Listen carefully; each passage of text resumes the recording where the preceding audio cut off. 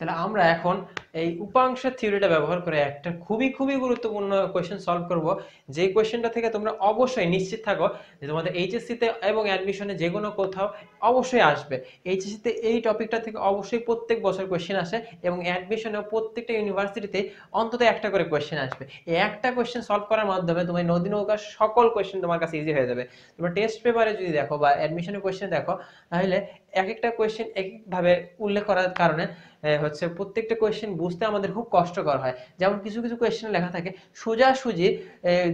সোজাসুজি নদী পার হতে কত সময় লাগবে, কিছু কোয়েশ্চেন থাকে ঠিক বিপরীত বিন্দুতে যেতে পথের দৈর্ঘ্য কত, ও কিছু কোয়েশ্চেন থাকে লম্বালম্বি পার হতে কোন দিকে চালাবে।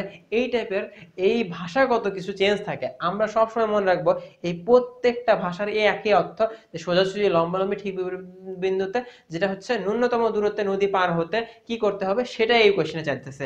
আর টাইপ 2 তে বলতেছে যে ন্যূনতম সময় বা সর্বনিম্ন সময় একই টাইপের কোশ্চেনগুলো, কোন দিকে চালাবে, কত সময় লাগবে, পার বরাবর অতিক্রান্ত দূরত্ব। এখান থেকে যে কোনো একটা কোশ্চেন তোমাদের গ নম্বরে আসবে এবং অপর কোশ্চেনটা ঘ নম্বরে আসবে।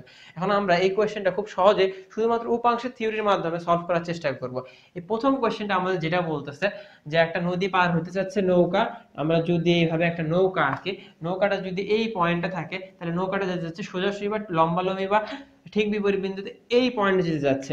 এখন নদী তোমাকে এই নৌকাটাকে টানতেছে 2 কিলোমিটার আওয়ার বেগে, যেটা ওখানে লেখা আছে। আমরা এটা না লিখে একদম সিম্পলি লিখি ভি রিভার, নদী তার বেগে টানতেছে। এখন আমি এই পাশে যেতে চাইলে আমি যদি এইভাবে যাত্রা শুরু করি, আমি অবশ্যই এই পাশে যেতে পারবো না।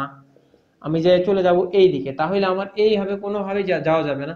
আমার যেতে হবে এই বরাবর, যাতে করে শেষমেশ আমি এই বরাবর যেতে পারি। এখন এইখানে আমরা যা দেখতে পাচ্ছি, আমরা দেখা যাচ্ছে যে আমাদের যদি যেতে হয় সেই ক্ষেত্রে আমরা এই বরাবর যাব এবং এই বরাবর যাওয়ার পথে আমাদেরকে নদী পার করতে সাহায্য করবে এক টাইপের বেগ এবং এই দিকে সরাই নিয়ে যেতে চায় আরেক ধরনের বেগ।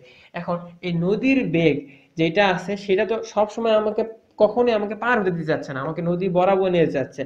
এখন আমরা যে ভিবি বা বোটের যে বেগটা আছে সেটা যদি আমরা দেখি, এখানে আলফা কোণ উৎপন্ন করছে, এই বোটের বেগটার দুইটা উপাংশ আছে, একটা এক্স অক্ষ বরাবর, একটা ওয়াই অক্ষ বরাবর। আমরা যদিও দেখতেছি এই বোটের বেগটার এই দিকে উপাংশ আছে মনে হয়, কিন্তু আমরা সব সময় উপাংশগুলোকে নিব এক্স অক্ষের পজিটিভ দিকে এবং ওয়াই অক্ষের পজিটিভ দিকে। তাহলে এই দিকে যদি আমরা নেই, আমরা জানি যে কোনো কিছু উপাংশ লম্বাংশ, অবশ্যই উপাংশ লম্ব উপাংশটাকে সেই বেগ গুণন কোণের কস, কোণের কি কস, লম্ব দিকে তাহলে সেই বেগ কোণের সাইন।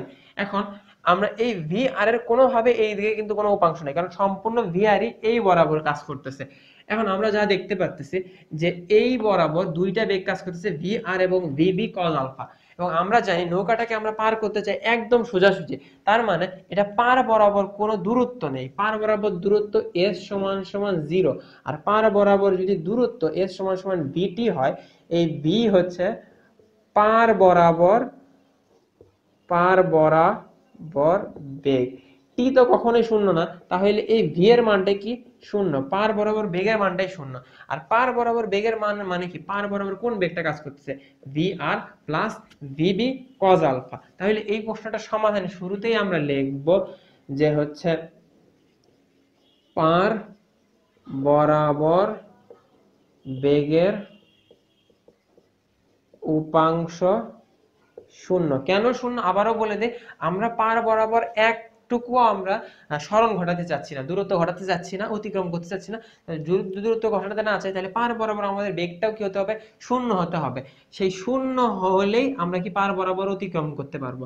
এবং শূন্য তার অর্থ V R plus VB cos alpha is equal to 0।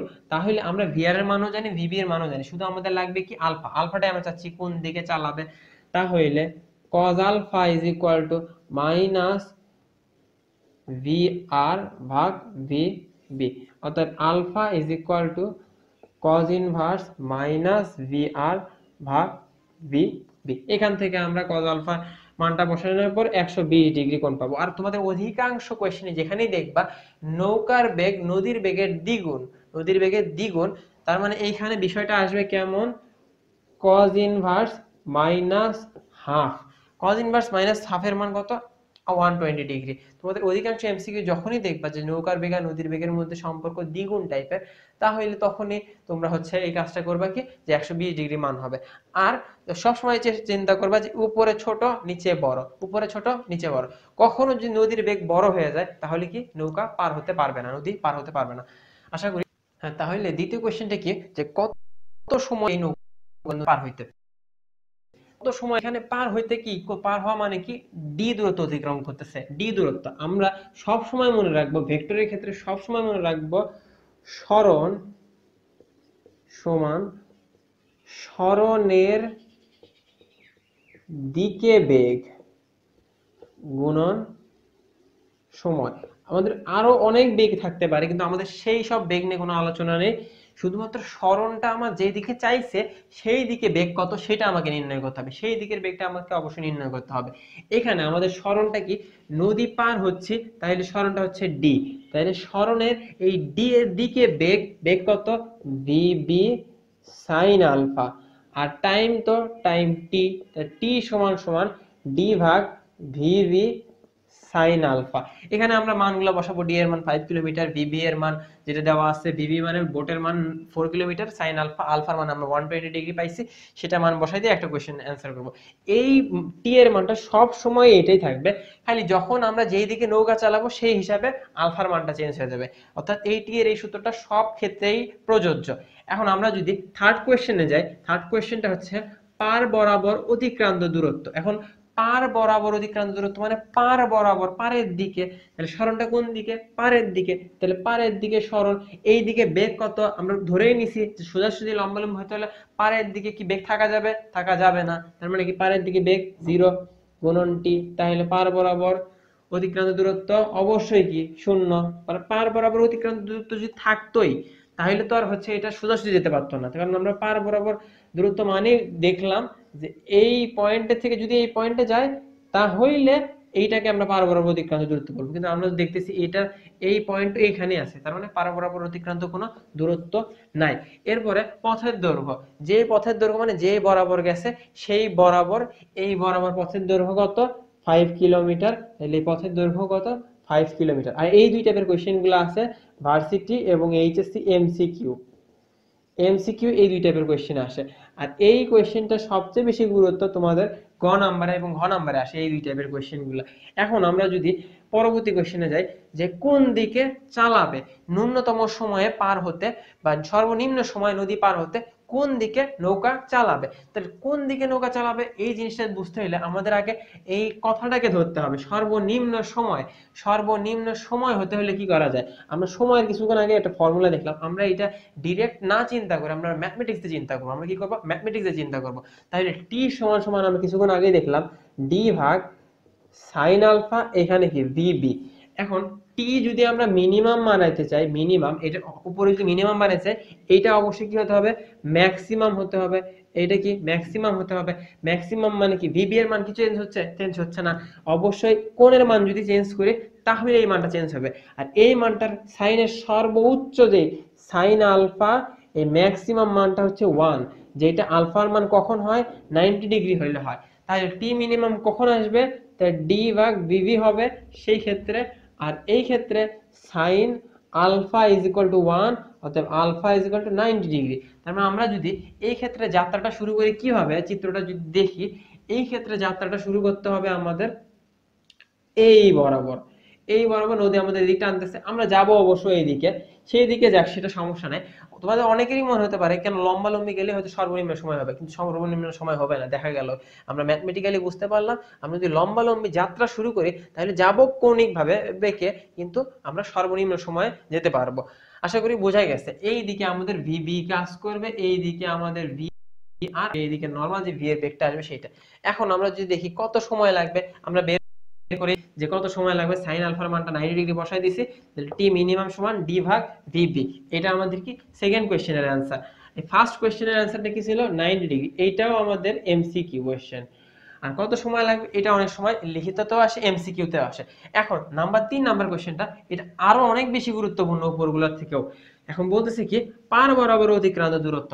পার বরাবর অতিক্রান্ত দূরত্ব মানে আমি যদি এই পয়েন্টে পৌঁছাই, এইখান থেকে এই পয়েন্টে পৌঁছাই, মানে ব্যাপারটা চিত্র যদি আরেকবার দেখাই, আমি স্টার্ট করলাম এখান থেকে কিন্তু পৌঁছালাম এইখানে। এখন এইভাবে এই মধ্যবর্তী দূরত্বটাই আমাদেরকে পার বরাবর অতিক্রান্ত দূরত্ব। এখন আমরা কি জানি, অবশ্যই সরণ সমান সমান সরণের দিকে বেগ গুণন সময়, সরণের দিকে বেগ গুণন সময়। এখন সরণটা কোন দিকে হচ্ছে, এই পারের দিকে, তাহলে এই দিকে যদি এসটা আমরা নির্ণয় করি, এই দিকে কি কি বেগ আছে আমরা দেখছি, vr plus vb cos alpha. আমরা প্রথমে প্রথম সূত্রটি দেখছিলাম vr plus vb cos alpha into টি মিনিমাম, টি মিনিমামটা কিছুক্ষণ আগে বের করলাম, ডি ভাগ ভিবি। এখানে আবার আমরা জানি এই আলফার মান কত ডিগ্রি, 90 ডিগ্রি, আর cos 90 ডিগ্রির মান কত, 0, অবশ্যই 0, তাহলে এই মানটা থাকতেছে না। তাহলে ভি আর ইনটু ডি ভাগ ভিবি, তাহলে এই পার বরাবর অতিক্রান্ত দূরত্ব এস, ভি আর ভাগ ভিবি ইনটু ডি, এটাই আমাদের অ্যান্সার। এখান থেকে আমরা মানগুলো বসায় এই অ্যান্সারটা বের করে নেব। পার বরাবর অতিক্রান্ত দূরত্ব আমরা নির্ণয় হয়ে গেল। এখন বলতেছে পথের দৈর্ঘ্য কত। পথের দৈর্ঘ্য মানে আমরা যে পথ বরাবর গেলাম, এই যে পথ বরাবর গেলাম, এই পথের দৈর্ঘ্যটা কত। তাহলে এই বরাবর গেলাম, যে এই বরাবর যে পথটা আছে সেটা যদি আমরা ধরে নেই, যদি আমরা হচ্ছে একটা ডি যদি ধরে নেই, তাহলে ডি সমান সমান কি আসবে, এই ডি সমান সমান আসবে সেই বরাবর যে বেগটা গেছে, এই ডি ইজ ইকুয়াল টু এই, আচ্ছা, পথের দৈর্ঘ্য সমান পথ বরাবর বেগ গুণন সময়। পথ বরাবর বেগ, এই বরাবর কোন বেগ গেছে, ভি বেগ। ভি বেগটা কি, এই দুইটা বেগের লব্ধি। এই দুইটা বেগ যেহেতু লম্ব ভাবে আছে, লব্ধি নির্ণয় করা খুবই সহজ। ভি স্কয়ার, ভি আর square plus VB square into সময় কি, টি মিনিমাম। টি মিনিমাম কি আসলো, ডি ভাগ ভি বি, যেটা আমরা দেখছি। তাহলে পথের দৈর্ঘ্য, পথ যদি আমাদের এ এস হয়, তাহলে সেই পথের দৈর্ঘ্য সমান সমান এইটা আমাদের সূত্র। এইভাবে আমরা খুব সহজেই সলভ করে ফেলতে পারবো। এইটা কি, পথের দৈর্ঘ্য নির্ণয় হয়ে গেল। কিন্তু আমরা সব সময় মনে রাখবো এই কোয়েশ্চেনটা আমরা টাইপ ওয়াইজ মনে রাখার চেষ্টা করবো। একটা হচ্ছে সোজাসুজি, লম্বালম্বি, ঠিক বিপরীত, যেটা আমাদের বোঝায় যে ন্যূনতম দূরত্বে নদী পার হতে কোন দিকে চালাবে। আর যদি ন্যূনতম সময় এবং সর্বনিম্ন সময়ের কথা বলে, তাহলে আমাদের এই টাইপগুলো মাথায় আসতে হবে। এইভাবে এই চিত্রটা আমরা চিন্তা করে আমরা কাজটা করব। আশা করি এটা বুঝতে পারছি। এখন এরপরে আমরা আরেকটা স্পেশাল অঙ্ক করার চেষ্টা করি। টাইপের কোয়েশ্চেনগুলোকে বলা হয় যে অ্যানালিটিক্যাল অ্যাবিলিটি মূলক কোয়েশ্চেন। যেই টাইপের কোয়েশ্চেনগুলো বেশিরভাগ ইঞ্জিনিয়ারিং অ্যাডমিশনে বেশিরভাগ আসে। এই লেখা আছে কি, স্রোতের বেগ 3 কিলোমিটার পার আওয়ার, নৌকার বেগ 4 কিলোমিটার পার আওয়ার, মাঝি প্রথমে সর্বনিম্ন পথে পার হতে চেয়ে হচ্ছে হঠাৎ করে তার মনে পড়লো যে তার খুব তাড়া আছে, যার কারণে সে হচ্ছে পরবর্তীতে 1 ঘন্টা চালানোর পরে বাকি সে পথ সর্বনিম্ন সময় চালনা করলো। এখন নদী পার হতে তার মোট সময় কত। এই কোয়েশ্চেনটা হচ্ছে তোমাদের আসলে এই পুরো বেসিকটাকে একদম ক্লিয়ার করে দিবে, সম্পূর্ণ বেসিককে সম্পূর্ণভাবে ক্লিয়ার করে দিবে। কারণ আমরা দুইটা টাইপকে মিক্সচার করে এই কোয়েশ্চেনটা করা হয়েছে। প্রথমে লেখা আছে নৌকা সে 1 ঘন্টা চালায় কেমন পথে, সর্বনিম্ন পথে। এখন আমাদের পরবর্তী এই অঙ্কটা আমরা যেভাবে সলভ করব, অবশ্যই অঙ্কটা দুইটা স্টেপ আছে। যেহেতু আমাদের চাইছে নদী পার হতে মোট সময়, একটা টাইম আমরা জানি, T1 আমরা জানি, কিন্তু T2 আমরা জানি না। T2টা কি, সর্বনিম্ন সময় পার হতে যে সময়। তো সর্বনিম্ন পার হতে হলে আমরা সূত্রটা জানি ডি ভাগ ভি, কারণ সাইন আলফা, আলফার মান হচ্ছে 90 ডিগ্রি, 90 ডিগ্রি তো নেগলেক্ট হয়ে গেল, তাহলে ডি ভাগ ভি। এখন এই ভি কি, কোন ভি, ভি বি। এখন এই ডি কত, মানে আর কতটুকু পার হবে। আমরা যদি ধরে নিই হচ্ছে ওই নদীর প্রস্থ 5 কিলোমিটার, তাহলে নদীর প্রস্থ 5 কিলোমিটার মানে কি, ডি কি 5 কিলোমিটার, অবশ্যই না। এখানে ঘটনাটা যে এটা যদি নদী হয়, মাঝি প্রথমে এই রকম ভাবে যাত্রা শুরু করলো, এইখানে এতটুকু যে আসার পরে 1 ঘন্টা চলে গেছে। 1 ঘন্টা যাওয়ার পর মাঝির চিন্তা হলো সে তাড়াতাড়ি চলে যাবে সর্বনিম্ন পথে। তার মানে এইটুকু একটা পথ পার হয়েছে। প্রথমে পুরো নদীটা ছিল কত, 5 কিলোমিটার। এখন এইটুকু একটা পথ পার হয়েছে, সেটা কতক্ষণে, 1 ঘন্টায় পার হয়েছে। এখন আমাদের প্রথমে তাহলে এইটুকু পথের মানটা বের করতে হবে, তাহলে আমরা বাকি এইটুকু পথের মানটা এখানে বসাইলে T2 এর মানটা পেয়ে যাব। মানে এই 1 ঘন্টা আর এইখানকার পথের যে মানটা আছে সেইটা যদি আমরা নির্ণয় করতে চাই, তাহলে D1 ভাগ VB sine alpha. Sine alpha মানে কি, সে কত কোণে এইখানে এই হচ্ছে যাত্রাটা শুরু করছিল।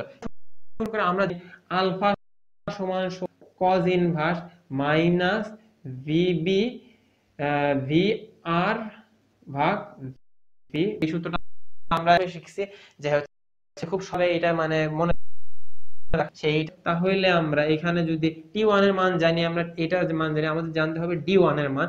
তাহলে t1 vb sin আলফা, তাহলে এখানে t1 এর মান 1 ঘন্টা, ঘন্টাকে ঘন্টায় রাখলাম, vb এর মান, vb মানে বোটের মান 4, আর sin আলফার এইখানে আমরা আলফার জায়গায় cos ইনভার্স মাইনাস 3/4 এই মানটা বসাই দিলাম। এইখান থেকে একটা মান আসবে খুব সম্ভবত 2.64 কিলোমিটার। তাহলে এই ডি এর মান, যে ডিটা d2, তাহলে 2.64 তো এতটুকু 2.64, তাহলে বাকি পথটা হবে 5 মাইনাস 2.64, আর ভিবি এর মান যে যথাযথ 6, এখন এইটার মান আসবে 0.59 আওয়ার। অতএব মোট time is equal to t1 plus t2, তাহলে 1 প্লাস 0.59, তাহলে 1.59 আর। এইভাবে খুব সহজে আমরা এই কোশ্চেনটা সলভ করব, যেখানে আমরা দেখলাম যে প্রথমে আমাদের কাজ কি, মোট সময়ের মধ্যে একটা অংশ সময় আমরা জানি, দ্বিতীয় অংশ সময়টা আমাদের দরকার, সেই জন্য আমরা এটা লিখলাম। এখন আমরা এর মধ্যে জানি না কি d2 নির্ণয় করতে হবে। কি d2 নির্ণয় করতে হলে এর আগে সে কতটুকু অতিক্রম করে আসছে সেইটা বাদ দিতে হবে মোট দূরত্ব থেকে। তাহলে এর আগে যতটুকু দূরত্ব পার হয়ে আসছে সেইটা সম্পর্কে আমরা এটা জানি, কারণ এই সূত্রটা কিসের ক্ষেত্রে খাটায়, সর্বনিম্ন পথের ক্ষেত্রে খাটায়, সেজন্য আমরা এটা ইউজ করলাম, এটা ইউজ করে এভাবে সলভ করলাম। আশা করি তোমরা খুব ভালো করে এই দুইটা কোশ্চেনে সলভ করা বুঝতে পারছো। এর আগের কোশ্চেনটা, দুইটা কোশ্চেন তোমরা মনে রাখার চেষ্টা করবে এবং এই টাইপের আরো কোশ্চেন তোমরা প্র্যাকটিস করবা, যাতে তোমরা খুব সহজেই অ্যাডমিশনে এবং এইচএসসি তে কোশ্চেনগুলো সমাধান করতে পারো এবং ভেক্টরের প্রত্যেকটা বিষয় ভালো করে তোমাদের আত্মস্থ করার চেষ্টা করবা। এর পরবর্তীতে আমরা আলোচনা করব জিওমেট্রিক্যাল ভেক্টর এর আগে, এবং হচ্ছে আমরা ম্যাথমেটিক্যাল ভেক্টরের আরেকটা অংশ যে আপেক্ষিক বেগ সংক্রান্ত, যেখানে আমরা বৃষ্টি ও ছাতা সংক্রান্ত আলোচনা করব।